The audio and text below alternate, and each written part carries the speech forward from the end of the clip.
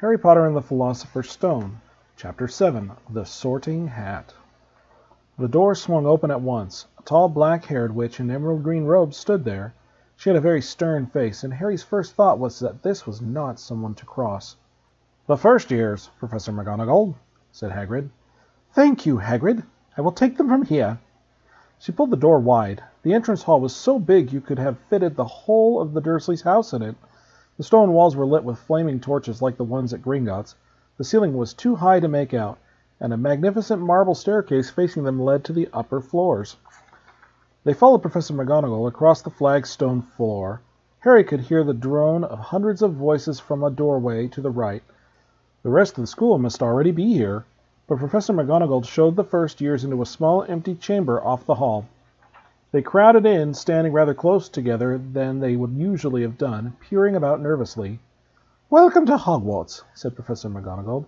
"The start of term banquet will begin shortly, but before you take your seats in the Great Hall, you will be sorted into your houses. The sorting is a very important ceremony because while you are here, your house will be something like your family in Hogwarts. You will have classes with the rest of your house, sleep in your house dormitory, and spend free time in your house common room. The 4 houses are called Gryffindor, Hufflepuff, Ravenclaw, and Slytherin. Each house has its own noble history, and each has produced outstanding witches and wizards. While you are at Hogwarts, your triumphs will earn your house points, while any rule-breaking will lose house points. At the end of the year, the house with the most points is awarded the House Cup, a great honor. I hope each of you will be a credit to whichever house becomes yours. The sorting ceremony will take place in a few minutes in the front of the rest of the school. I suggest you all smarten yourselves up as much as you can while you're waiting." Her eyes lingered for a moment on Neville's cloak, which was fastened under the left ear, and on Ron's smudged nose. Harry nervously tried to flatten his hair. "I shall return when we are ready for you," said Professor McGonagall. "Please wait quietly." She left the chamber. Harry swallowed. "How exactly do they sort us into houses?" he asked Ron. "Some sort of test, I think. Fred said it hurts a lot, but I think he was joking." Harry's heart gave a horrible jolt. A test in front of the whole school? But he didn't know any magic yet. What on earth would he have to do? He hadn't expected something like this the moment they arrived.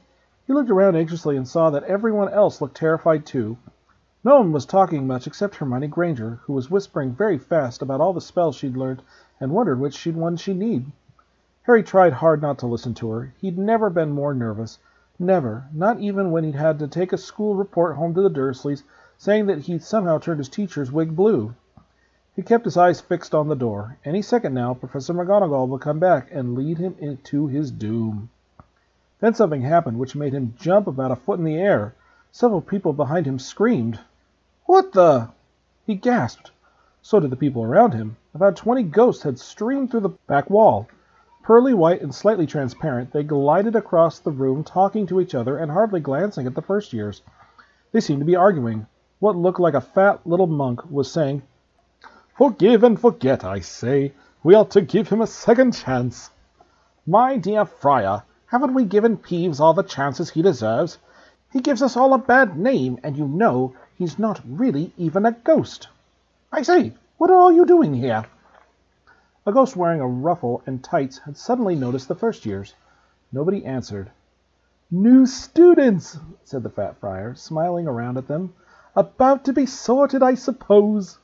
A few people nodded mutely. "I hope to see you in Hufflepuff," said the fat friar. "My old house, you know." "Move along, now," said a sharp voice. "The sorting ceremony's about to start." Professor McGonagall had returned. One by one, the ghosts floated away through the opposite hall. "Now, form a line," Professor McGonagall told the first years, "and follow me." Feeling oddly as though his legs had turned to lead, Harry got into line behind a boy with sandy hair, with Ron behind him, and they walked out of the chamber, back across the hall and through a pair of double doors in the great hall. Harry had never imagined such a strange and splendid place. It was lit by thousands and thousands of candles which were floating in mid-air over 4 long tables, where the rest of all the students were sitting. These tables were laid with glittering golden plates and goblets. At the top of the hall was another long table where the teachers were sitting. Professor McGonagall led the first years up here, so they came to a halt in a line facing the other students. With the teachers behind them, the hundreds of faces staring at them looked like pale lanterns in the flickering candlelight. Dotted here and there among the students, the ghosts shone misty silver. Mainly to avoid all the staring, Harry looked upwards and saw a velvety black ceiling dotted with stars. He heard Hermione whisper, "It's bewitched to look like the sky outside. I read about it in Hogwarts, a history." It was hard to believe there was a ceiling there at all, and that the great hall didn't simply open on to the heavens. Harry quickly looked down again as Professor McGonagall silently placed a four-legged stool in front of the first years. On top of the stool she put a pointed wizard's hat. This hat was patched and frayed and extremely dirty. Aunt Petunia wouldn't have let it in the house. Maybe they had to try and get a rabbit out of it, Harry thought wildly. That seemed the sort of thing. Noticing that everyone in the hall was now staring at the hat, he stared at it too. For a second there was a complete silence. Then the hat twitched. A rip near the brim opened wide, like a mouth, and the hat began to sing. "Oh, you may not think I'm pretty, but don't judge on what you see. I'll eat myself if you can find a smarter hat than me. You can keep your bowler hats black, your top hat sleek and tall, for I'm the Hogwarts sorting hat, and I can top them all. There's nothing hidden in your head the sorting hat can't see. So try me on, and I will tell you where you ought to be. You might belong in Gryffindor, where dwell the brave in heart. Their daring, nerve, and chivalry set Gryffindors apart. You might belong in Hufflepuff, where they are just and loyal. Those patient Hufflepuffs are true and unafraid of toil. Or yet in wise old Ravenclaw, if you've a ready mind, where those of wit and learning will always find their kind. Or perhaps in Slytherin you'll make your real friends. Those cunning folk use any means to achieve their ends. So put me on, don't be afraid, and don't get in a flap. You're in safe hands, though I have none, for I'm a thinking cap."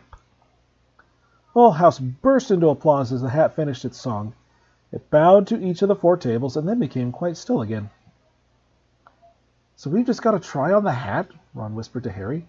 "I'll kill Fred. He was going on about wrestling a troll."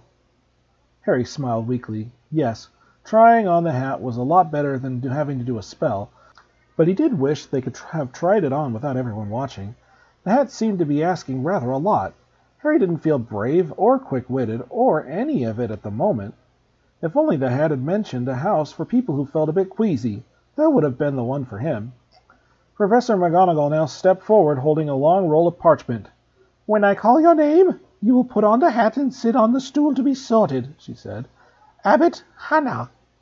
A pink-faced girl with blonde pigtails stumbled out of line, put on the hat, which fell right down over her eyes, and sat down. A moment's pause. "Hufflepuff!" shouted the hat. The table on the right cheered and clapped as Hannah went to sit at the Hufflepuff table. Harry saw the ghost of the fat friar waving merrily at her. "Susan Bones!" "Hufflepuff!" shouted the hat again, and Susan scuttled off to sit next to Hannah. "Boot Terry!" "Ravenclaw!" The table's second from the left clapped this time. Several Ravenclaws stood up to shake hands with Terry as he joined them. Brocklehurst Mandy went to Ravenclaw too, but Brown Lavender became the first new Gryffindor, and the table on the far left exploded with cheers. Harry could see Ron's twins, brothers catcalling. Boudstrode Millicent then became a Slytherin. Perhaps it was Harry's imagination. After all, he'd heard about Slytherins. But he thought as though they looked an unpleasant lot. He was starting to feel definitely sick now. He remembered being picked for teams during sports lessons at his old school. He had always been last to be chosen, not because he was no good, but because no one wanted Dudley to think they liked him. "Finch Fletchley, Justin? Hufflepuff!" Sometimes, Harry noticed, the hats shouted out the house at once, but other times it took a little while to decide. Finnegan Seamus, the sandy-haired boy next to Harry in line, sat on the stool for almost a whole minute before the hat declared him a Gryffindor. "Granger, Hermione!" Hermione almost ran to the stool and jammed the hat eagerly on her head. "Gryffindor!" shouted the hat. Ron groaned. A horrible thought struck Harry, as horrible thoughts always do when you're very nervous. What if he wasn't chosen at all? What if he just sat there with the hat over his eyes for ages until Professor McGonagall jerked it off his head and said they had obviously been a mistake and he'd better get back on the train? When Neville Longbottom, the boy who kept losing his toad, was called, he fell over on his way to the stool. The hat took a long time to decide with Neville. When it finally shouted, "Gryffindor!" Neville ran off, still wearing it, and had to jog back amid gales of laughter to give it to MacDougall Morag. Malfoy swaggered forward when his name was called and got his wish at once. The hat had barely touched his head when it screamed, "Slytherin!" Malfoy went to join his friends Crabbe and Goyle, looking pleased with himself. There weren't many people left now. Moon, Knott, Parkinson, then a pair of twin girls, Patil and Patil, then Perks, Sally Ann, and then at last, "Potter, Harry?" As Harry stepped forward, whispers suddenly broke out like little hissing fires all over the hall. "Potter? Did she say Potter? The Harry Potter?" The last thing Harry saw before the hat dropped over his eyes was the hall full of people craning to get a good look at him. Next second, he was looking at the black inside of the hat. He waited. Said a small voice in his ear. "Difficult, very difficult. Plenty of courage, I see. Not a bad mind either. There's talent, oh my goodness, yes. And a nice thirst to prove yourself. Now, that's interesting. So where shall I put you?" Harry gripped the edge of his stool and thought, "Not Slytherin, not Slytherin." "Not Slytherin, eh?" said the small voice. "Are you sure? You could be great, you know. It's all here in your head. And Slytherin will help you on your way to greatness, no doubt about that. No? Well, if you're sure, better be Gryffindor." Harry heard the hat shout the last word to the whole hall. He took off the hat and walked shakily towards the Gryffindor table. He was so relieved to have been chosen and not put in Slytherin. He hardly noticed that he was getting the loudest cheer yet. Percy the Prefect got up and shook his hand vigorously, while the Weasley twins yelled, "We got Potter! We got Potter!" Harry sat down opposite the ghost in the ruffle he'd seen earlier. The ghost patted his arm, giving Harry the sudden, horrible feeling he'd just plunged into a bucket of ice-cold water. He could see the high table properly now, and the end nearest him sat Hagrid, who caught his eye and gave him the thumbs up. Harry grinned back, and then, in the center of the high table, in a large golden chair, sat Albus Dumbledore. Harry recognized him at once from the card he'd got out of the chocolate frog on the train. Dumbledore's silver hair was the only thing in the whole hall that shone as bright as the ghost's. Harry spotted Professor Quirrell, too, the nervous young man from the Leaky Cauldron. He was looking very peculiar in a large purple turban. And now there were only 3 people left to be sorted. "Turnip, Lisa?" became a Ravenclaw, and then it was Ron's turn.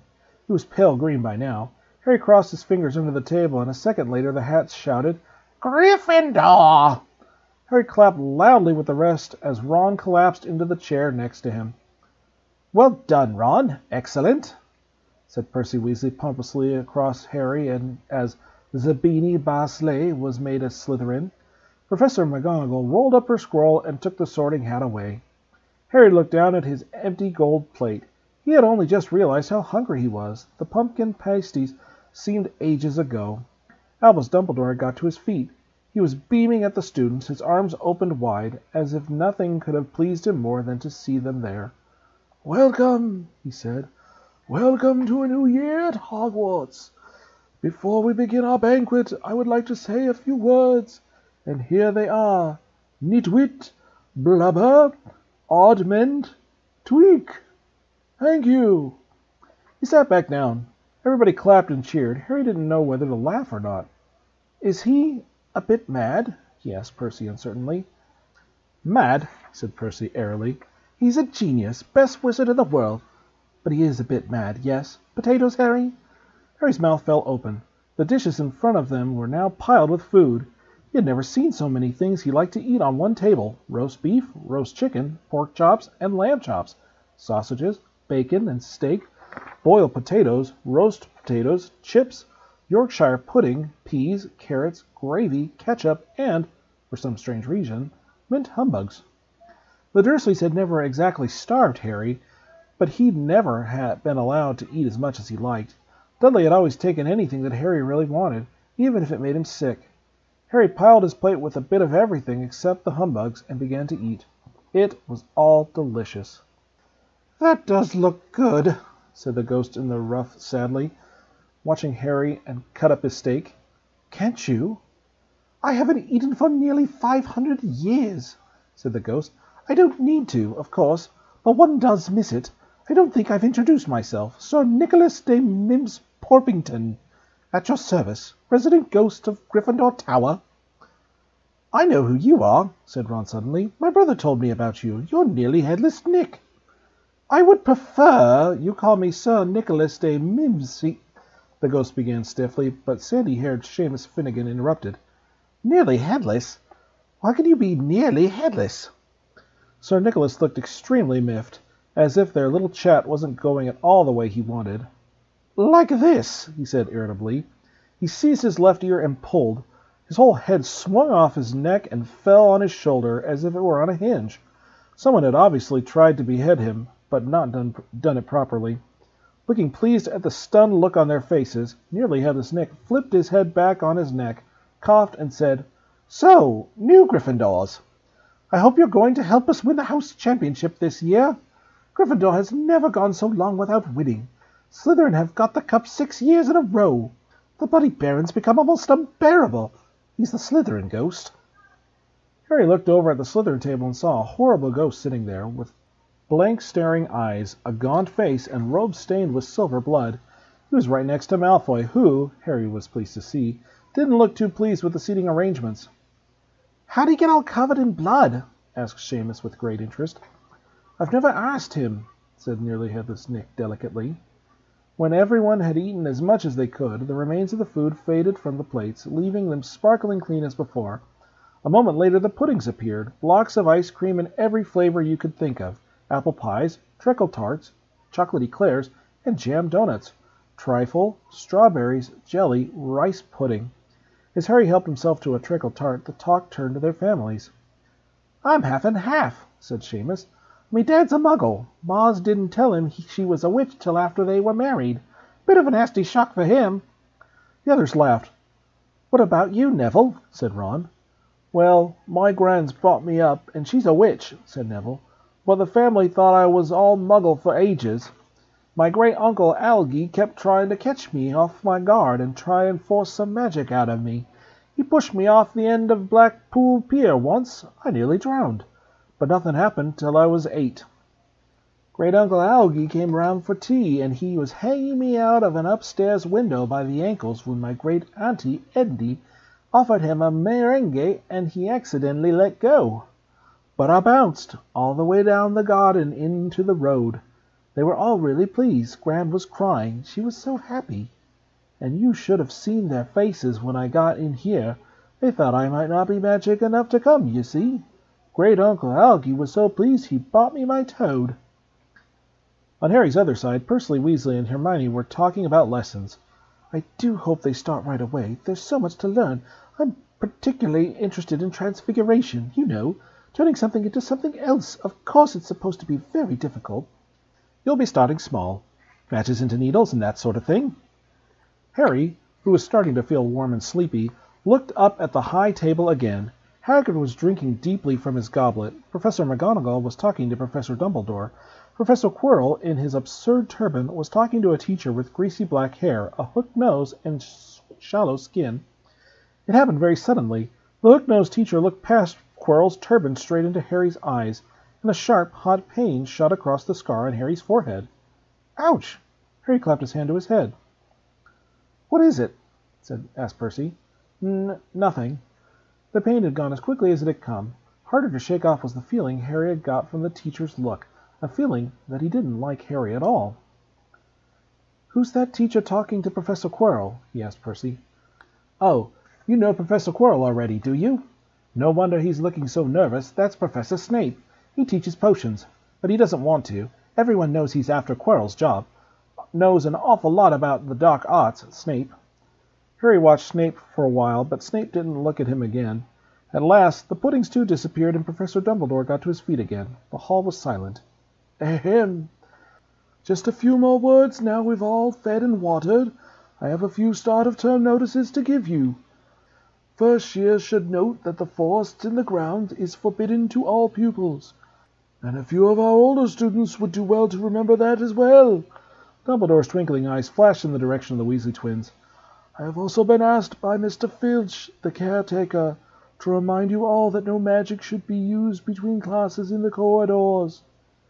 Quidditch trials will be held in the second week of term. Anyone interested in playing for their house should contact Madam Hooch. And finally, I must tell you that this year, the third-floor corridor on the right-hand side is out of bounds to everyone who does not wish to die a very painful death. Harry laughed, but he was one of the few who did. He's not serious, he muttered to Percy. Must be, said Percy, frowning at Dumbledore. It's odd, because he usually gives us a reason why we're not allowed to go somewhere. The forest full of dangerous beasts, everyone knows that. I do think he would have told us prefects, at least. And now, before we go to bed, let us sing the school song, cried Dumbledore, and Harry noticed that the other teachers' smiles had become rather fixed. Dumbledore gave his wand a little flick, as if he was trying to get a fly off the end, and a long golden ribbon flew out of it, which rose high above the tables and twisted itself snake-like into words. Everyone pick their favorite tune, said Dumbledore, and off we go. And the school bellowed, Hogwarts, Hogwarts, Hoggy-Warty Hogwarts, teach us something, please. Whether we be old and bald, or young with scabby knees, our heads could do with filling with some interesting stuff.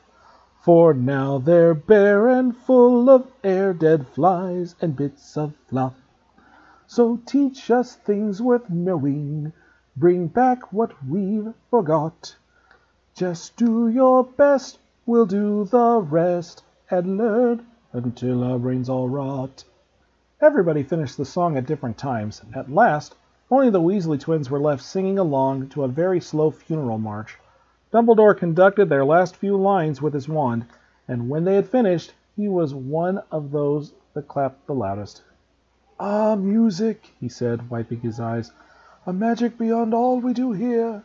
And now, bedtime, off you trot. The Gryffindor first-years followed Percy through the chattering crowds, out of the great hall, and up the marble staircase. Harry's legs were like lead again, but only because he was so tired and full of food. He was too sleepy even to be surprised that the people in the portraits along the corridors whispered and pointed as they moved, or that twice Percy led them through doorways hidden by sliding panels and hanging tapestries. They climbed more staircases, yawning and dragging their feet, and Harry was just wondering how much further they had to go when they came to a sudden halt. A bundle of walking sticks was floating in mid-air ahead of them, and as Percy took a step towards them, they started throwing themselves at him. Peeves, Percy whispered to the first-years, a poltergeist. He raised his voice. Peeves, show yourself! A loud, rude sound, like air being let out of a balloon, answered. Do you want me to go get the bloody Baron? There was a pop, and a little man with wicked dark eyes and a wide mouth appeared, floating cross-legged in the air, clutching the walking sticks. "Oh!" he said, with an evil cackle. "Ickly firsties! What fun!" He swooped suddenly at them. They all ducked. "Go away, Peeves, or the Baron will hear about this. I mean it!" barked Percy. Peeves stuck out his tongue and vanished, dropping the walking sticks on Neville's head. They heard him zooming away, rattling coats of armor as he passed. "You'll want to watch out for Peeves," said Percy as they set off again. "The Bloody Baron's the only one who can control him. He won't listen to even us prefects. Here we are." At the very end of the corridor hung a portrait of a very fat woman in a pink silk dress. "Password," she said. "Caput Draconis," said Percy, and the portrait swung forward to reveal a round hole in the wall. They all scrambled through it. Neville needed a leg up, and found themselves in the Gryffindor common room, a cozy room full of squashy armchairs. Percy directed the girls through one door to their dormitory and the boys through another. At the top of a spiral staircase they were obviously in two towers. They found their beds at last. 4 posters hung with deep red velvet curtains. Their trunks had already been brought up. Too tired to talk much, they pulled on their pajamas and fell into bed. "Great food, isn't it?" Ron muttered to Harry through the hangings. "Get off, Scabbers! He's chewing my sheets!" Harry was going to ask Ron if he had any of the treacle tart, but he fell asleep almost at once. Perhaps Harry had eaten a bit too much, because he had a very strange dream. He was wearing Professor Quirrell's turban, which kept talking to him, telling him he must transfer to Slytherin at once, because it was his destiny. Harry told the turban he didn't want to be in Slytherin. It got heavier and heavier. He tried to pull it off, but it tightened painfully. And there was Malfoy, laughing at him as he struggled with it. Then Malfoy turned into the hook-nosed teacher, Snape, whose laugh became high and cold. There was a burst of green light, and Harry woke, sweating and shaking. He rolled over and fell asleep again, and when he woke next day, he didn't remember the dream at all.